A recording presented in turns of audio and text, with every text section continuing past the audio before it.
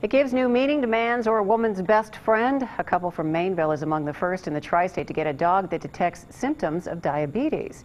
Medical reporter Liz BONIS introduces us to Duncan in today's Medical Edge.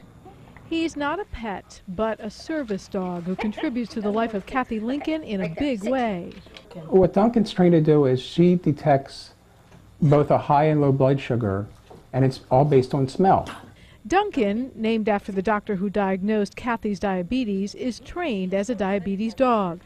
Years ago, Kathy had tumors that developed on her pancreas. They had to go in and remove 3/4 of my pancreas. Wow. So at that point, I became type 1 diabetic. Yeah.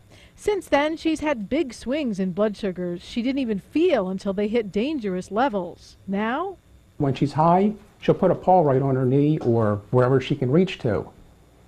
If she's low, she'll touch her with her nose.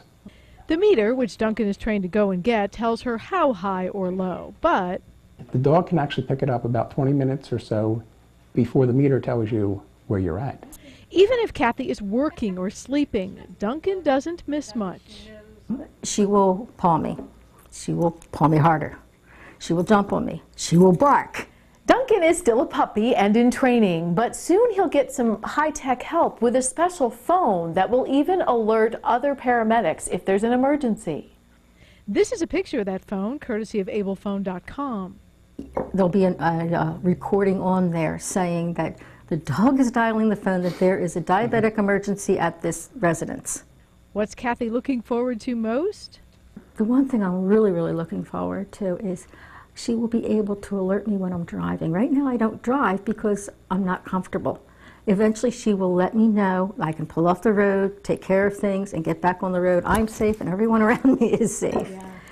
Now do you get why all dogs go to heaven? In Maineville, Liz BONIS, Local 12 News.